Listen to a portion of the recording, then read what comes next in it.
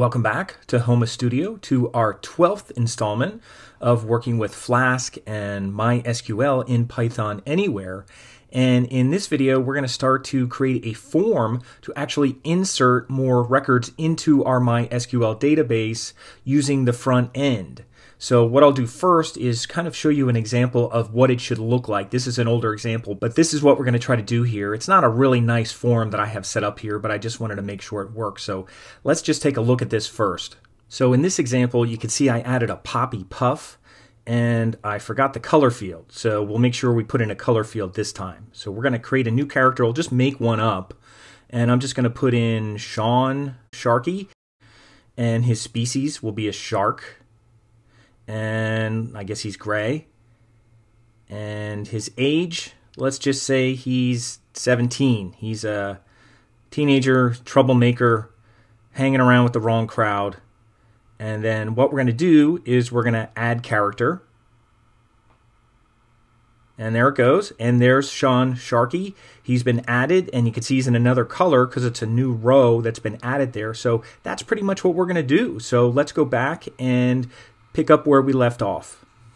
Now here's our index page in our templates folder in PythonAnywhere, and here's our table. And what we're going to do is we're going to put our, let me move this over, we're going to put our form underneath the table. So we're just going to put it right below.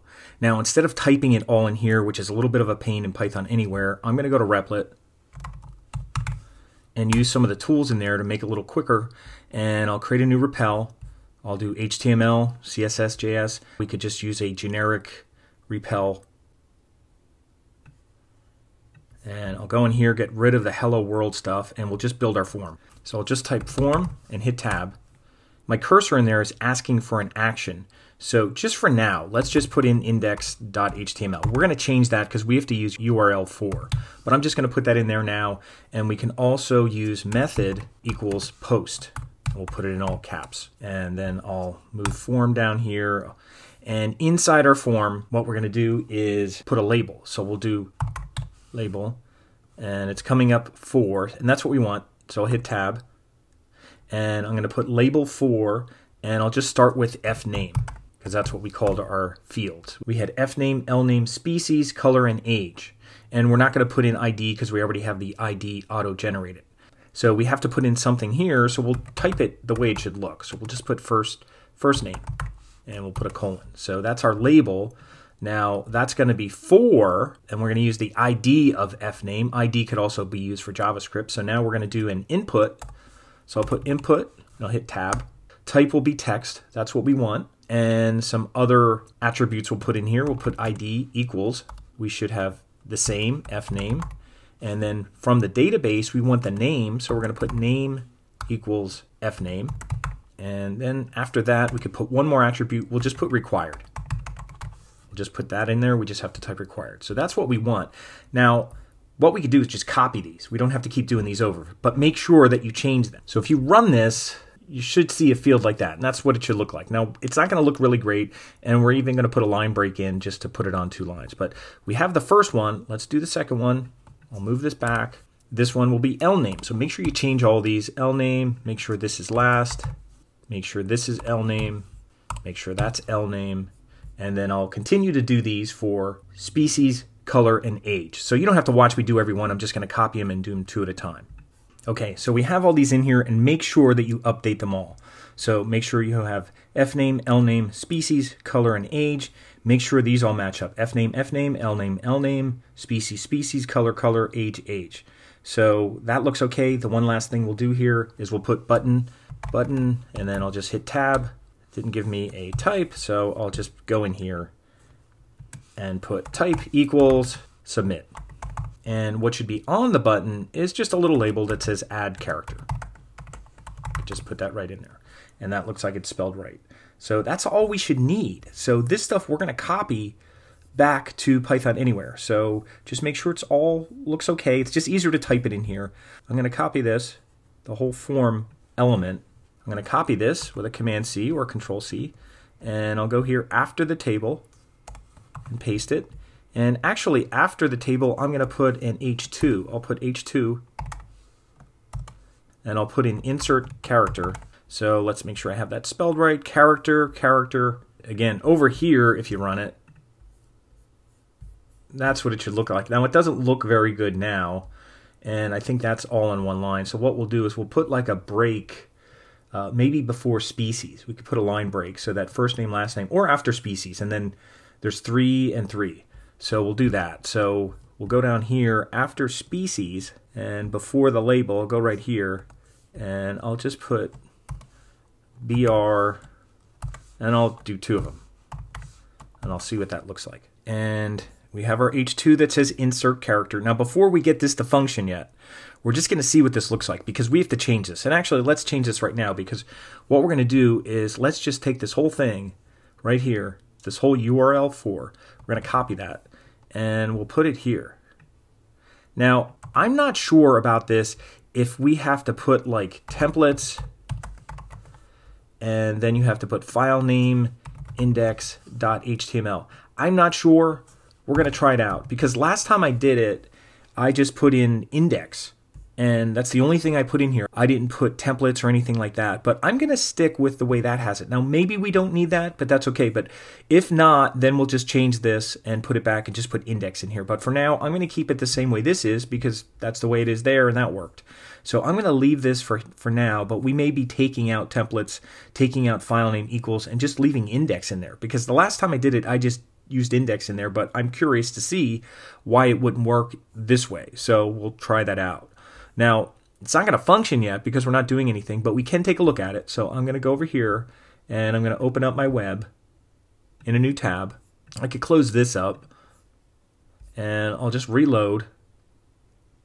And then once it reloads, I'll open this up in a new tab as well, and just see what it looks like. We'll just go here and refresh it. And I'm getting an internal server error. And let's see what we did wrong. We have a table, we have an H2, we have our form. I'm not sure if this is creating any problem. I don't think I did anything else wrong here. Form action equals. Let me just take this out for now. I'm just going to take it out and just cut it. And I'll save it again. And I'll go here and I'll refresh. And now it worked.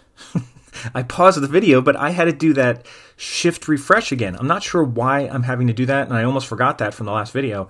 I had to do shift refresh, and that looks okay. So this looks okay right now, so this works. I just didn't do a shift refresh. I'm not sure if that was even the problem when I go to my index page. I'm going to see if I can undo this, or I paste that back in there and then save it, because I don't think that was creating the problem. But let's just go back here and let me reload and refresh, and let me hold down shift. Now I'm getting that again. I'm holding shift, doing a slow refresh. So maybe that is a problem. So there were 2 problems. One, I wasn't refreshing. So let me take this out. This may be creating a problem. I'll cut it and I'll save it. And then I'll reload. And then I'll go back here. I'll hold shift and refresh. So now it looks okay. So that is a problem. So what I said here initially, leaving this out, that was a problem. And then I also forgot to hold shift and do a force refresh. And again, if you're on Windows, look up doing a force refresh on Windows or whatever browser you're using. So, and I'll leave this out for now, and then we'll put that back. We could just copy it from here. Again, when I did it last time, I just did this. I actually did this, and it'll be worth checking out to see if this is a problem. I just did this, and I didn't have any of this stuff in here.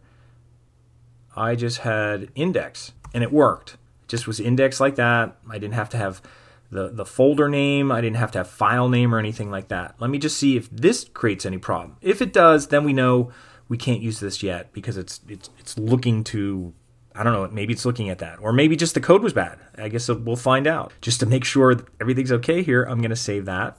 And I'll reload again. And I'll hold down shift. Well, let me just refresh. That worked. That time it worked without doing a force refresh. So that's okay right now. We'll probably have some problem if we try to add a character. So we're not going to do anything yet. We're not going to add anything to our database, but we're going to do that in our next video. But we just wanted to get this set up first. So that's all I wanted to have set up here. And a couple things. We just set up a form. We have to use it looking like this with just indexed using the URL4, just like we used up here, except we're not putting in the folder name or the directory name, and we're not putting in file name equals, and we're not putting the extension. So we're just doing it like that because we're getting an error. I'll try to find out more information on why that is, but I assume because it's in a templates folder, it's looking for just something like that, and that's it. So that's it for this video. In our next video, and it might be 2 videos because it'll be a little more detailed once we get into our SQL and Python for inserting informations, but this is kind of our HTML is all set up. So this is good.